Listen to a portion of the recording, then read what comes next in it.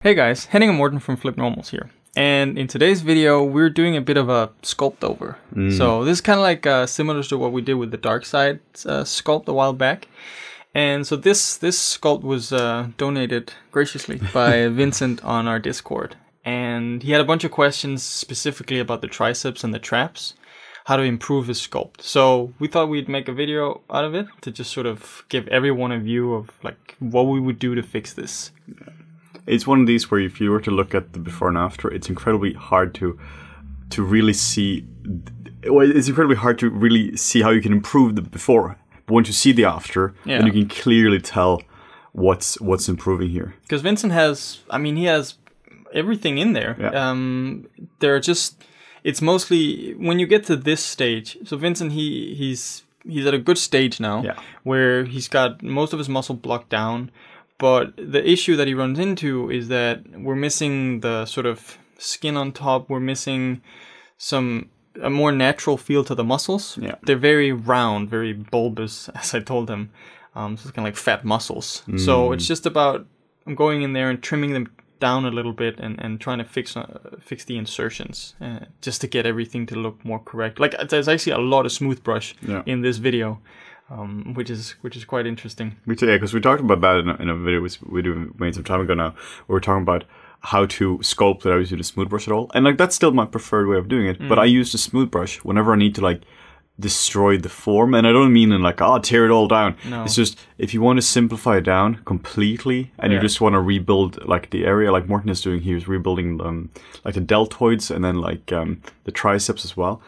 Smoothing it off and then just rebuilding it there is actually a really good way of doing it. Yeah, the main issue with the rear delt here was it sort of looked like it inserted or terminated. I can't remember where things insert and terminate, but it was sort of like in the tricep instead of on the humerus. So like, you know, all the heads of the delts sort of converged to one single point. And the tricep is a big area here, which I've seen a lot. There was actually another guy on a Discord that posted right after Vincent posted this with the same issues on his triceps, where I think people view the triceps as people primarily view it as two muscles and then they just split it in the middle. Whereas you have the long head here that we're working on now sort of has two heads to it. There's a smaller head underneath that one. Yeah. So that's a more distinct shape. Triceps for three heads. Yeah.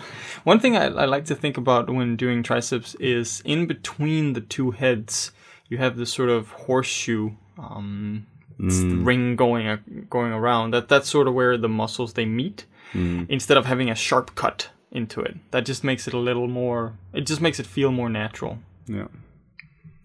So a lot of stuff when it comes to this, to go from what the before and after here, is really simplifying stuff down. It's not about adding detail. Like if you were to look at the actual end result here compared to the before, it's far less detailed. Yeah, it's a lot simpler. It's a lot softer.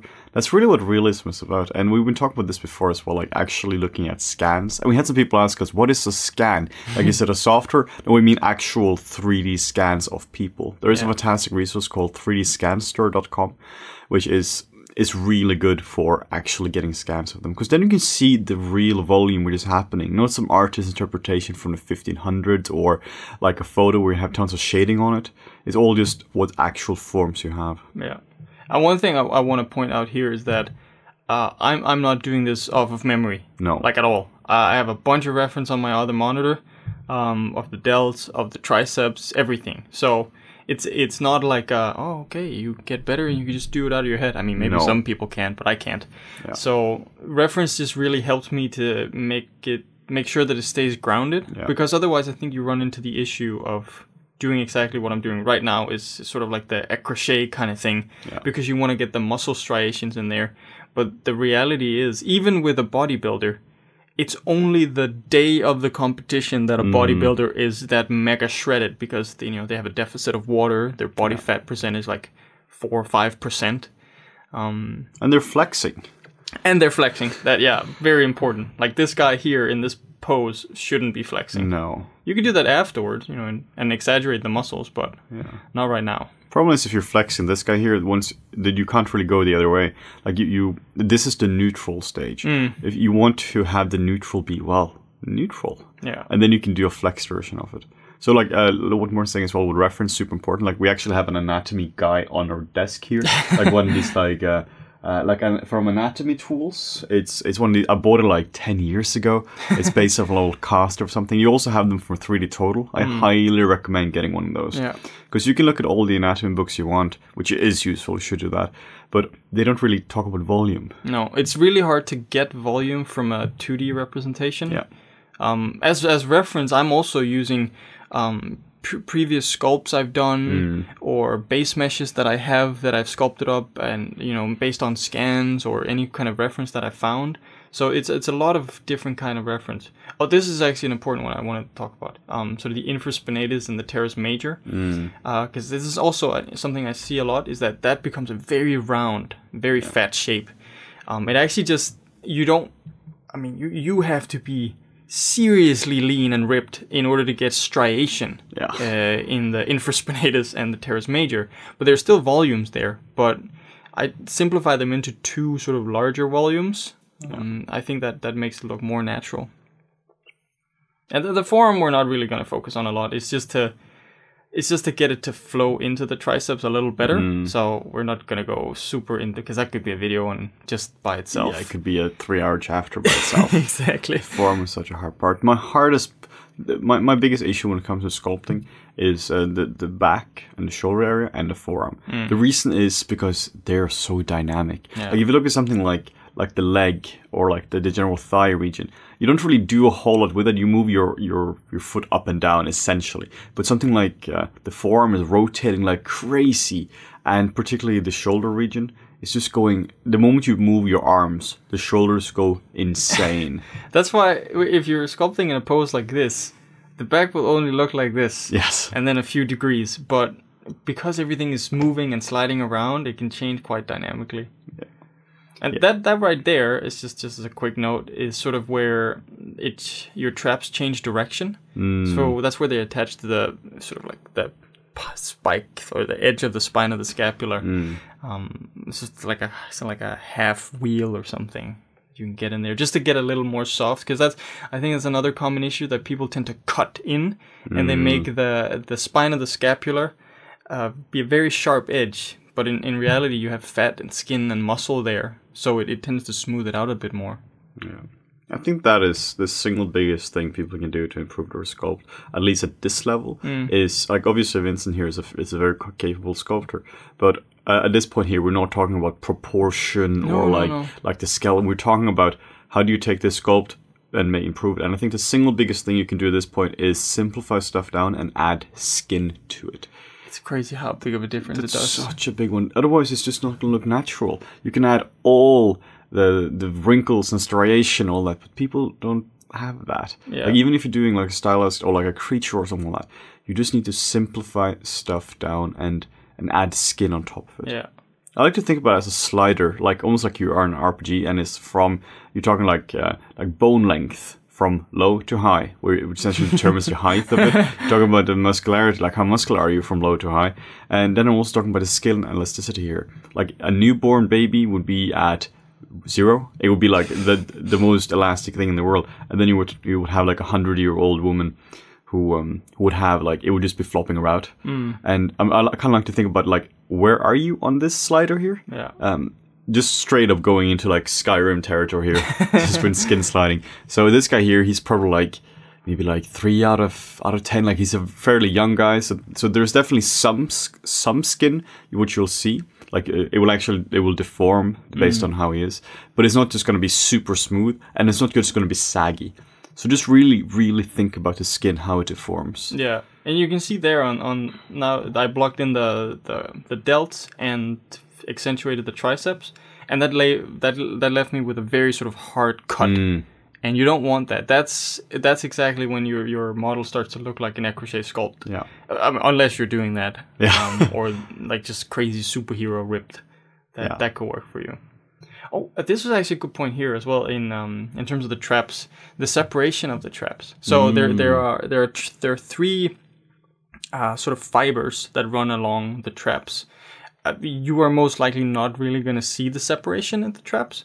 Sometimes when really big bodybuilders and they shrug, you know, you can get like these sort of like two shelves of traps that lie on top of each other. So that might be a look that you're going for. I know that Vincent was using a sculpt from Tom Newbury. It was a really cool sculpt actually that had that sort of look to it. But with the model that I was doing here, I don't know. I felt like I just wanted a more smooth trap. Yeah. So that's the thing. There's so much variation. I can't stress this enough. That's like you can, if you were to replicate this like 1-to-1, you know, I guarantee you there's like 10 people that go, oh, that's not what the traps look like. Because I looked at the traps here and they look like this, but they look different on every single person. Yeah. There's general guidelines, and that's what I'm trying to do. I'm trying to like generalize it here, but you can't just do everything the same. No. Like when it comes to anatomy, you need to have a solid base, which you know is mostly the same as a base here. But when it comes to making it look believable, you gotta look at individual specific pieces of reference.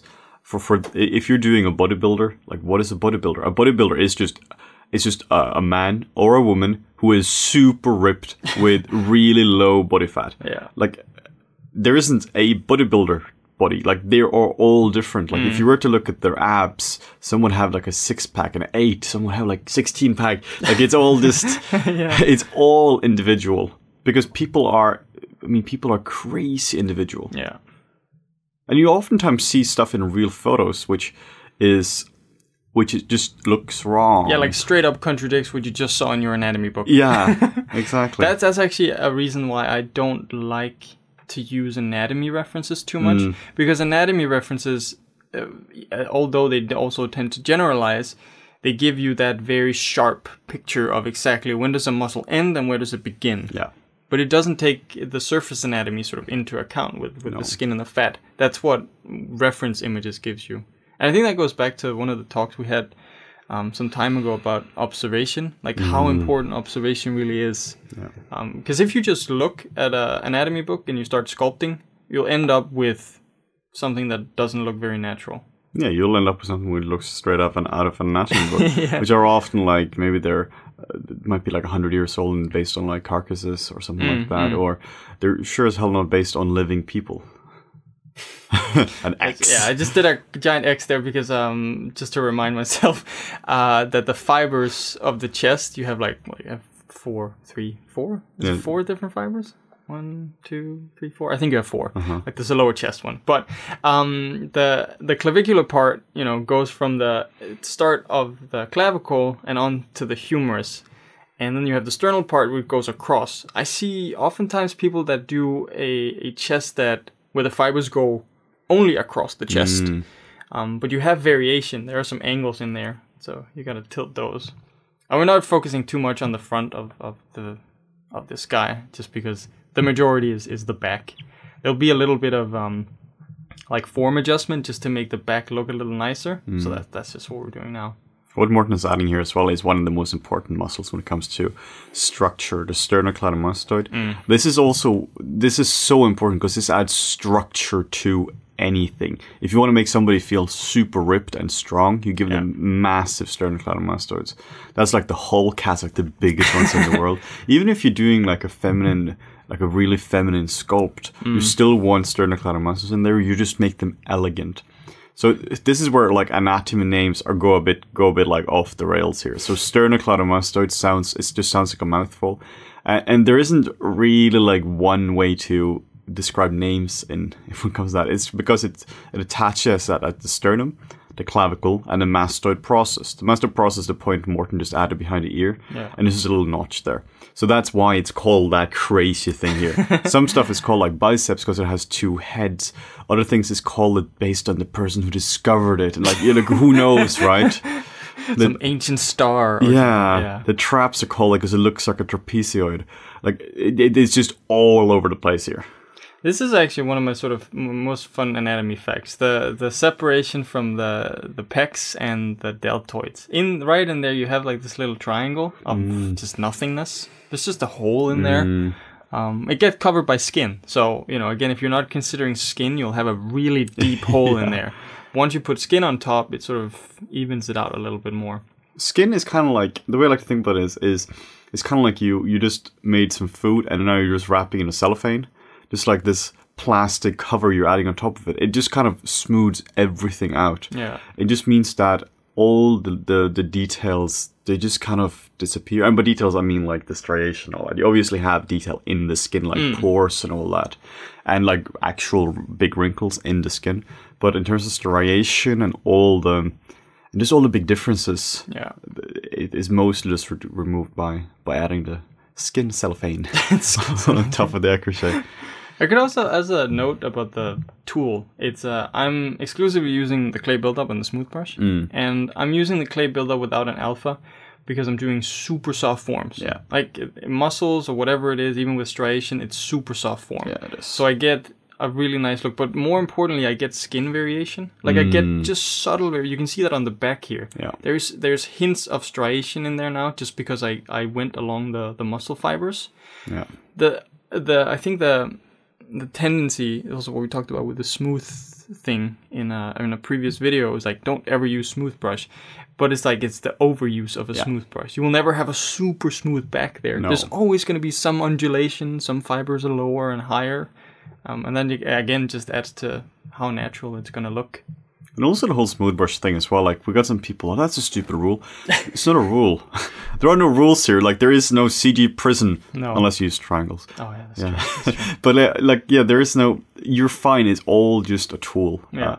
Smooth brush is fantastic if you... Either, like, the way I'm using it, which is, like, kill the form, or, you know, if you're using it in a more subtle way. So now you can see the differences here between the two. It just feels more natural. Yeah, and I mean, if you were to look at this, it could be mistaken for the fact that I've just used the smooth brush. Yeah. Which, I mean, I think is like the majority of this, to be honest. But there's still some proportion changes and shape changes that I wanted to do. So. Yeah, the way I would approach this the same way you were doing, which is smooth everything out, get a clean base, and then go over with like low intensity clay buildup with no alpha. Yeah. Because what we talked about with the whole no smooth brush thing isn't no smooth brush. It is refine the shape as you go along as well. Like I don't have a stage which is sculpting smooth. It's all just form. Yeah. Create form at all times. And now I'm doing the crochet thing. This is just to illustrate where your triceps go, your forearm. Because it's really tricky. Yeah, like once you have this point here, I think is the most difficult part of the entire body, where the biceps meet and the forearm is, and the triceps. Tricky. What's the muscle in between the biceps and the brachialis? That's the one. Yeah. Tricky little thing. Yeah. So that one I think you should be careful with. It's not something that you really see a lot. No. It kind of tends to blend in between the bicep and the tricep.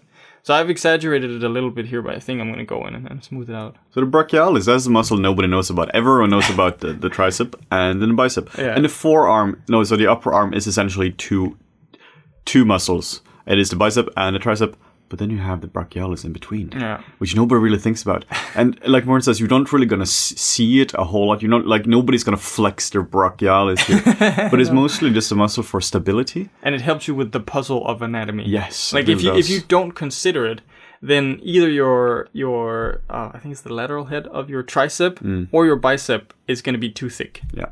It really helps to balance out the look of those two muscles. Yeah, I mean, hell, like it's like a third of the arm almost.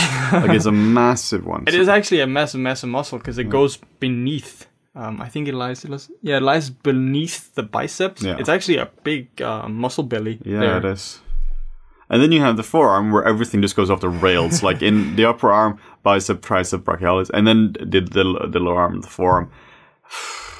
That is just hard. One of the reasons why it's so hard is because when you are rotating your wrist, it's not like a ball joint. There are two bones, the radius and the ulna, which just twist. Yeah. And when you twist them, everything just goes crazy. Terrible invention. I mean, it's pretty great actually. Yeah, but it's just really hard to sculpt. No, for sculpting. Yeah, exactly. Yeah, it's forearm is a tricky one. So we'll probably save that for a later thing, just on its own. Honestly, when I'm sculpting the forearm, I need reference for this. I need photographic reference. I need a mirror just to look at myself. I just keep touching my own arm for that. because it's tricky and you want to get that right. Yeah. When I'm blocking stuff out, I'm also doing the same thing Morten is doing here, was doing here with the triceps here, and just carve it in. Like damn standard brush, just carve it in, but then you got to break it up. Yeah. Yeah, so I drew it out as a reference, like a mental note for myself, and then I went in and undid because it was too aggressive, but also just to show you guys where the muscles lie. But it's more like a mental note. Goddamn ZBrush. But an important part here that that was missing in the sculpt was actually the spinal erectors. So the spinal erectors go on either side of your spine and actually go all the way up your spine, and they tend to protrude out a lot more towards your pelvis. They're super important. I mean, they're essentially what gives you proper stability in the back. Yeah. It's kind of like having two, like you have like a super soft jelly thing, and now you're just putting two sticks in it. Now you're just giving it stability. Yeah. And every muscle has a purpose as well. Like, turns out evolution is pretty smart, and it's not just going to waste energy and complexity to just create muscle. Every single muscle has a purpose to it, which could be like looking at the back here. It's kind of hard to figure out, like, why do we have muscles on the scapula? Like, they can be tricky because, like, they don't really, like, the bicep is very clear what it's doing. Like, it moves the forearm up, so it means you can do stuff like that. But then you have, like, muscles like the infraspinatus, teres major, and teres minor. And that's kind of like to rotate the arm and to provide stability to it. It's tricky stuff. Yeah. And it's like, you don't need to know the functionality of all the muscles. No. I think for certain muscles it definitely helps. Yeah. Because then you know how it'll behave if it's contracted. Yeah. Yeah, it's also like an interesting thing with, should you learn the names of the muscles or not?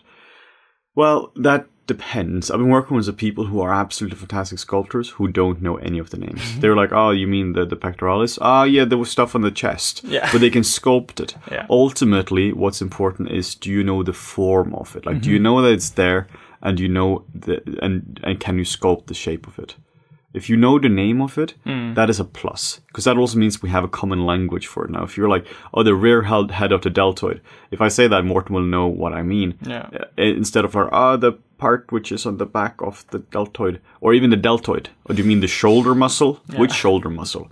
So it's kind of like, the way I like to think about it is kind of like a map. Like a city where you're talking about street names. Can you live in a city without knowing any street names? Sure. Does it help you if you want to find directions? Oh yeah. So, but it's more important to know what the street names, what the streets are there for, instead of just memorizing street names. It's more important to know why are you there? Why are you in that part of the city? Yeah. I think interesting note. I was just thinking about this for the infraspinatus, which is muscle that's on top of your scapular, and the teres major, which is below, like this little balloon muscle below. That what gives those volume. Sure, you can work them out, but like working out your infraspinatus is who even knows how to do that? But your traps next to it, sort of like as that gains volume and you build it up, that can sort of push on the other muscles, and also just by contrast make it look bigger. And that's why you don't want to like make them too round or too big, because then you end up with that inflated, strange look. The way I remember, like, which is on top of, is it teres major, is it infraspinatus on top? It's kind of like just looking at the names of them. So infraspinatus, inferior to the spine of the scapula. Just like, that's how some things are named. Is it a posterior, anterior, whatever it is. So inferior just means below. Oh, and nipples. That's actually a really good point. Yeah. Nipples are super important. If you don't have nipples on your chest, there's something wrong with you, probably. You should get that checked out. But it just gave shape to your chest. It's like if you didn't have eyes on your face. Yeah. It's really, it's so, like, we're so ingrained to looking at a chest with a nipple. Like, you know what a nipple chest looks like, because that's what it looks like. And if you don't have it, it can be really hard to get the look right. It's like if you don't have eyebrows. Like people without eyebrows, when you're sculpting in the beginning, it just looks kind of off. Yeah. So if you are a person who have no eyebrows or have no nipples for medical reasons, we do not mean any offense. Because we know there are people out there who have that. It's purely from a sculpture point of view here. That if you want something to feel, just to feel like a regular sculpture, it would just look a bit weird without that. And here, it's like, I think, looking at while sculpting here, I've probably toned down the infraspinatus a little bit, but what are you going to do? I always find it's good to just exaggerate a little bit. Yeah. Just because you're always going over everything when you're adding skin and you get feedback, and it's always like, tone it down. So I always just exaggerate stuff a little bit. Yeah. Again, spinal erectors, super important. Yeah. They really help give some nice volume to the back. Because you don't have... Actually, that was another thing I spotted with this sculpt was the lats in the beginning. So the lats sort of go from underneath your arm, and then they terminate down actually on your pelvis. There's like a sheet of fiber that terminates down there. Yeah, the fascia. Yeah, but the muscle doesn't go all the way down there, which was one of the issues with this sculpt, was that the muscle fibers actually appear to go all the way down there, but they actually terminate quite high up. You can kind of see there where maybe a little below the spinal erectors there, that's probably where the muscle fibers would terminate. Yeah, right around there. So that's also like a thing here as well. Like muscles don't really connect directly to bones. They connect through fascia. Fascia is just like a fancy word for connecting material. It's like tape. Yeah, exactly. Yeah, that's a very good way of putting it. It's like you just want to have something in between the muscle. Because muscles aren't strong enough to sort of attach themselves to bone. They need something to latch onto. So it's just like a binding agent between the bone and the muscle. Yeah. And if you don't know that, your anatomy is going to be a bit funky. Yeah. For instance, if you look at like generally like the rear deltoid, like the one which connects to the scapula, that also has a lot of fascia to it, but it's really easy just to connect everything directly. So a lot of muscles really just have a lot of fascia which just connects to it. Oh, I just realized I lied. I'm also using the Move topological brush, apparently. Jesus, stop lying all the time. And ZBrush, and because I don't use hotkeys, I just use default ZBrush. And ZBrush in 2018 changed the Move brush from BMV to BMB, I think it is. So now Move topological is now my Move brush. So that's just confusing. Oh no!